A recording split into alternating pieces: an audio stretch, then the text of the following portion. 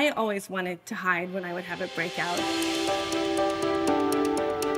This opportunity to make scene just seemed like an opportunity to fix something that's really impacting a lot of people. I remember when I was a teenager really wanting to hide my face. When I'm broken out, I feel like I can't be my best self, especially as a dermatologist. So Reese comes across as very mild-mannered, but she is a rock star in her field. We are developing the first line of hair care that is built from the ground up on good for skin principles. A lot of people think that acne and breakouts is a teenage issue, and it's just not.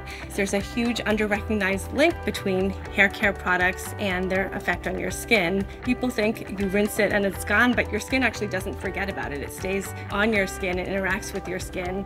The American Academy of Dermatology recommend that you use hair care products that have the word non-comedogenic. So that's what we created, the first luxury hair care line that's amazing hair care and also good for skin and won't clog pores. For her to be working on something like this, there's been tremendous science behind this. We were not interested in coming up with another doctor brand that is going to be marketed as such. I've had crazy hair and challenging skin my whole life, and so I feel like I've been training to get this brand going for a long time. We want to empower people to feel seen.